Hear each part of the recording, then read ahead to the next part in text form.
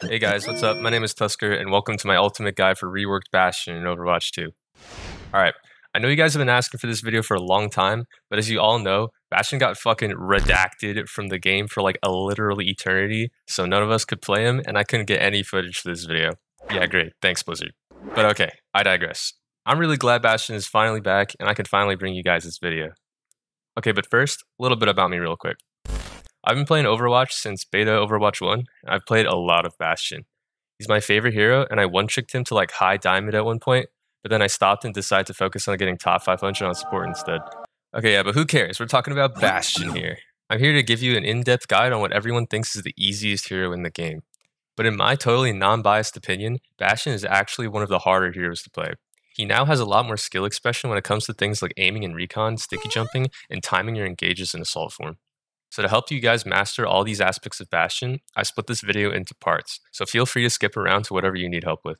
First, we're going to go over aim training, then positioning and how to flank. Then we're going to talk about how to use each of Bastion's abilities to their fullest, and finally finish it off with hero matchups and synergies. So without further ado, let's get started. Okay, so out of the three types of aim, flicking, tracking, and projectile, Bastion is pretty much all tracking with a little bit of projectile on his right click. You need to have good tracking to get value out of assault form, and especially recon. With that tight bullet spread, you really gotta be like a laser beam. Your aim is always gonna gradually improve as you play, but if you really wanna speed up the process, I have a few ways of practicing tracking. A real simple one is to go into the training range and start strafing side to side in front of a bot like this. What you wanna do is keep your crosshair centered on the bot's eye as best you can. You can challenge yourself by strafing tighter and closer to the bot, or dial it down by doing wide strafes back here, like this. This is a great way to warm up your aim and get your tracking synced in with your own movement. So if you're too pro for that stuff, you can always access these amazing custom workshop maps built right into Overwatch. One of my favorites is called KK49M. Simply input that code right into this part here in the custom game menu, and now you have full access to a custom firing range with fast arcing targets for you to track. Doing this is really going to give you smooth tracking, and you can even try hitting air shots with your sticky bump too. Okay, let's move on to positioning. Positioning is probably the hardest part about playing Bastion. Bastion relies a lot on his positioning because of his low mobility as a DPS, especially in assault form. One thing to keep in mind while you're playing Bastion is that you are an absolute unit. In other words, your hitbox is fucking gigantic, and when you find yourself out in the open, most of the time, you're going to get deleted really fast because even though you have the hitbox of a tank, you don't have the health pool of one. So with your positioning, you always want to be playing around some kind of natural cover. Always make sure you're playing around a corner or a wall when poking so you can fall back and get heals. You still should be swinging out to deal damage, but just remember that the further out in the open you are, the riskier it is. Just like cover, high ground is also extremely important on Bastion. Positioning on high ground is awesome for multiple reasons. First, enemies have a harder time reaching you, which gives you more time to gun them down as they try to approach. Second, you usually get a huge view of the battlefield and are able to lock down a larger area. And most importantly, peeking over a ledge is yet another way to hide your massive hitbox. Enemies below will barely get an angle on your head peeking over the edge of the ledge, while you're able to see them entirely. You want to be abusing high ground whenever you can, which is especially easy now due to your ability to sticky jump. Now when the team fight starts breaking out, Bastion has two main ways of positioning. The first and default option is to play with your team and dish out big damage into the enemy frontline. Although the new rework definitely gives Bastion a better solo playstyle, he still is tremendously more powerful when he's working with his team. Getting shields and heals means that you'll be able to go more aggressive and do more damage. And the threat of your damage output will also act as a peel for your supports. Staying grouped up in your backline means dive heroes are going to have to think twice about diving into a Bastion who's ready to turret up and mow them down as soon as they go in. When positioning normally like this, you want to be holding long sightlines in open areas where you'll be able to shred the enemy team as they try to approach you. Teams will simply not be able to brute force their way forward without taking a crap ton of damage from you, and by the time the teams start clashing, you'll have a massive advantage. On the other hand, flanking on Bastion is insanely powerful, especially with this new rework. It's definitely the riskier way to play, but doing it successfully can pay off big time. You want to think about flanking when your team just can't seem to get their foot out of the door and you need to find picks to open up the game. Lots of factors go into pulling off a successful flank. First, you want to identify an off-angle route to take, and then stop poking and sneak behind the enemy. You can even use your new mobility to take certain pathways around the map. One thing to note is that flanking doesn't necessarily mean crouch walking around the edge of the map and showing up behind the entire enemy team. Flanking also includes setting up on an off angle or taking a position that the enemies won't expect. All that matters is the enemy is unaware of your positioning and you get the jump on them. In that sense, Bastion is kind of like a Widowmaker. The enemy is always going to keep tabs on where you're positioned because you're a massive threat, but you lack the mobility to quickly change positions. So if the enemy knows where you are, they're going to have a much easier time avoiding your damage. Smart enemies just simply will not push recklessly into the space that you're contesting. That's why it's important to always keep your positioning unpredictable and to keep the enemy guessing. Okay, so you're now committed to a flank. What now? If you manage to get this far, you still need to make sure that your team is engaging from the front and you're pinching them from an off angle. If you show up as the only threat, you're going to get a bunch of players turning around and we're going to shut you down instantly. So make sure that you're coordinating your flank with your teams engaged and going in once the enemies are distracted first. Finally, all that's left to do is to frag out and mow down the enemy team. You should have more than enough damage to take out multiple enemies before they even knew it hit them. Now let's move on to how to effectively use each of Bastion's new abilities. Most of the guide up to this point has actually been pretty standard Bastion fundamentals that also apply to him in Overwatch 1. But this is where some of you returning Bastion mains might find some insight on how to play him after his rework. First, let's go over Bastion's bread and butter, Recon and Assault, and how to use each configuration. Bastion's Recon mode got his damage increased from 20 to 25. His spread got completely removed, so it's like a laser beam now, but his fire rate got reduced from 8 shots per second down to 5. His ammo also got reduced from 35 to 25. What these changes mean is that Bastion's Recon mode is harder to use, but I believe it's actually a lot stronger. You now dish out some serious poke damage at range, and with good aim, securing kills is a lot easier now without the spread. However, it could be a lot worse in close range engagements, so try to keep your distance if you're just poking around in Recon mode, and play safe if you don't have your other abilities to help you out in a one-on-one fight. Configuration Sentry has been renamed to Configuration Assault, and you can now move in turret form, a 35% movement speed penalty. They also kept the Ironclad passive at 20% damage reduction, and it's now a cooldown ability which lasts for 6 seconds and goes on cooldown for 12 seconds afterwards. He no longer has tightening spread as you fire, and they reduce his damage per bullet from 15 to 12. Bastion now has unlimited ammo in Assault form and can shoot for as long as the ability lasts. So in comparison to other heroes, Bastion is pretty much a pea shooter in just his Recon form, but he's an absolute beast in Assault form. You need to kind of embrace this shift from powerful to weak by really playing around your Assault form and making sure every use of it gets value. Timing the activation of Assault form is key. The best time to activate it would be at the start of an engagement. If you're trying to hold defensively, you want to use your insane damage output to weaken the enemies as they try to push on your team. If you activate it too early, the enemies are just going to wait you out and leave you powerless during the team fight. But if you activate it too late, the enemies are already going to be on top of you and you're going to get shut down. The key is to use Assault form right when you see the enemies have left cover and are too far out to make it back to safety before you can melt them down. On attack, you can engage with Assault form offensively to push back the front line with your own tank. Another thing you have to keep in mind when timing the activation of your Assault form is the enemy cooldowns that can shut you down. If there are threatening abilities such as a Roadhog hook, a full defense matrix, sleep dart, or anything else the enemy can use to run away from you, it's best to hold your Assault form until it's safe to go aggressive. Another overlooked part about Bastion's kit is just how tanky he can be in Assault form. The 20% damage reduction from Ironclad while transformed can actually stack along with the innate 100 points of armor that Bastion has as a part of his health pool, which gives him an additional 30% damage reduction when his armor hasn't been broken. Your tankiness in Assault form compared to Recon can allow you to actually go super ham, so use it to make more aggressive plays, especially when you have the heals to keep your armor topped off. One thing you need to know is when to bail out of Assault mode. Sometimes you just transform at a bad time. Like let's say you turn a corner but there's no enemies in sight, and you don't think you're going to get much value out of your 6 seconds of Assault mode. You could stay in Assault form and lay down suppressive fire to delay their push, but most of the time, it's beneficial to just swap back to Recon. Doing this puts the ability back on cooldown, which means you'll have it ready next time when you actually need it. You really don't want to be stuck without your Assault mode when the fight starts breaking out. Bastion's self-heal has been replaced with the A36 Tactical Grenade, or as I like to call it, the Sticky Bomb. The Sticky Bomb bounces off walls and can stick to enemies dealing up to 130 damage after a short delay. When I first heard that they were replacing self-heal, I was pretty sad, but I actually ended up loving this new ability. It allows Bastion to do so many things and it really makes his kit feel complete.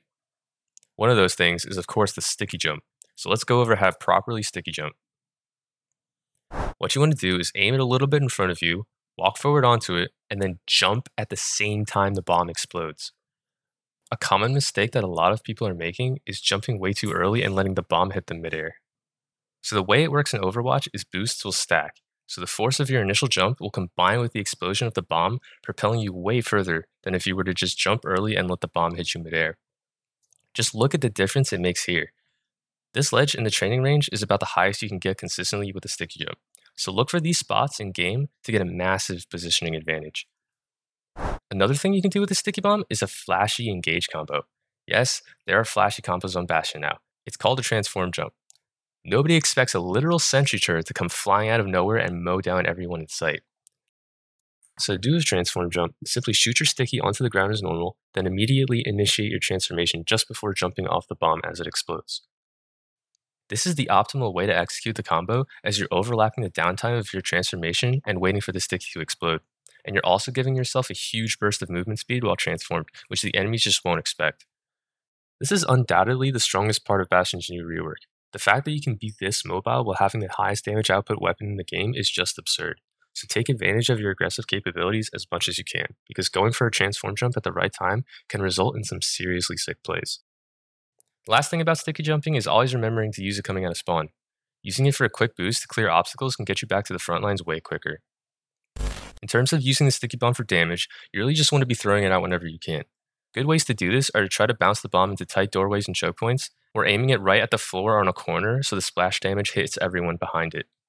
You can also preemptively shoot it into a flank route to check if there's any flankers coming. Landing a stick and following it up with a few shots will get you quick kills, and it's your main way of winning fights without assault mode. It's also a great tool to burst down enemies that are ambushing you. Just watch this clip of me absolutely obliterating this Reaper who catches me off guard. You can also use it to ambush enemies yourself, as the burst damage of your grenade followed by the damage output of your assault form will melt any squishy before they can even react, and you can do this by firing your sticky bomb and then immediately switching to turret. Okay, finally, let's talk about Bastion's new ult, Configuration Artillery. This is nothing like his old ult, and it's probably the weirdest part of his new kit, but even though everyone thinks it's trash, it can still be a very powerful ultimate if used correctly.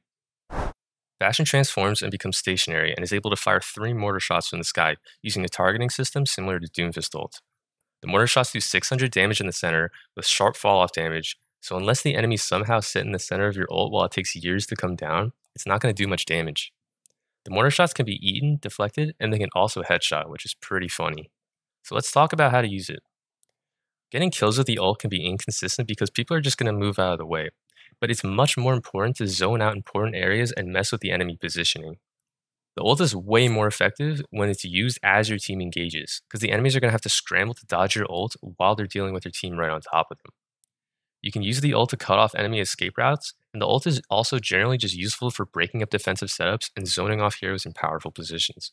Let's say there's a Widow on high ground and nobody can get to him. Bam, mortar shot.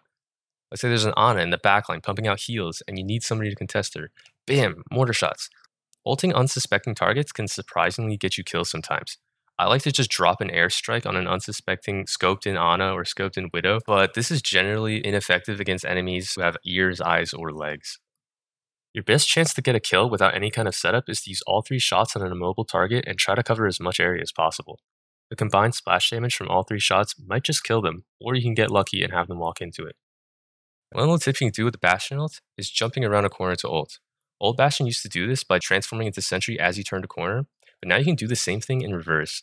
Just go from shooting to jumping backwards and ulting in midair. Now you're going to be safely behind a corner, and you won't have to waste time backing up.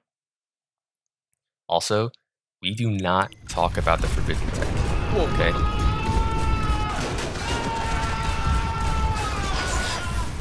What the fuck is happening?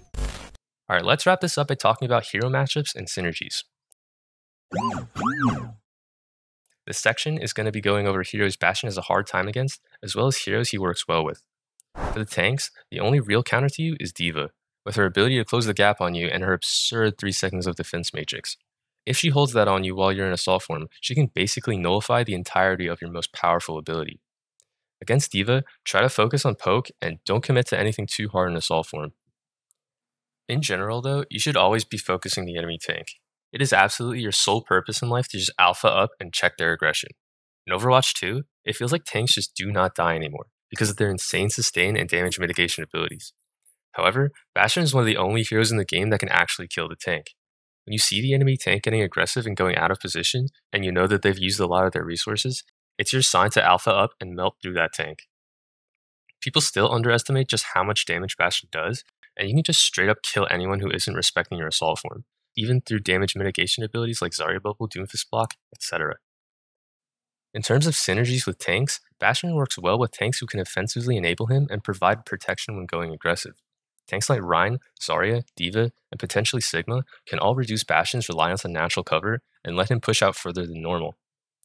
In contrast to Overwatch 1, Bastion actually has decently skill-based matchups against other DPS heroes now. Still, Bastion is weak to long-range poke and ambushes. Characters with insane amounts of range poke, like Hanzo, Widow, Ashe, Genji, even Torbjorn, can make taking aggressive angles really difficult.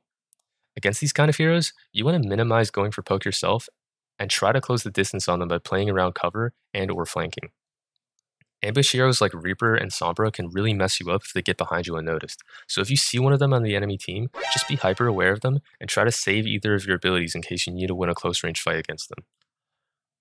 So as far as DPS duos go, you work really well with flankers such as Genji, Tracer, Sombra, etc. Where Bastion excels at doing tons of damage, he struggles at chasing and finishing those kills, so playing with another hero that can chase and finish those kills for you will make for a really scary DPS duo. The supports that you want to be aware of are Ana and Zen. Ana has a really easy time landing Sleep Dart on you, especially in assault form with your massive hitbox and slow movement speed. And Zen can just do a ton of damage to you at range, so treat him like a sniper and don't go for poke as often. Instead, focus on out-damaging their healing and DPS with your own, and shred down their front line while staying out of their line of sight. Bastion works really well with single-targeted healers such as Ana, Baptiste, Mercy, and maybe even Kiriko. These supports can help keep Bastion alive through focus fire, and usually have abilities to either bail him out of trouble or help him go super aggressive. If you guys want to see another video going more in depth on hero matchups and special tips and tricks to counter every hero, let me know in the comments below. Or you could just wait for the Karki video to come out. But whatever, up to you. Alrighty, boys and girls, that's it for my ultimate Overwatch 2 Bastion guide. I hope that you found the information in this video to be helpful, and that you'll go on to become a better Bastion player because of it. If you liked the video, give it a like, and if you have any tips of your own, or if you think this entire guide was trash, feel free to leave a comment down below. I read every single one, so come down there and say hi. Subscribe to my channel for more Bastion and Overwatch 2 content, and I'll catch you guys in the next one. Peace.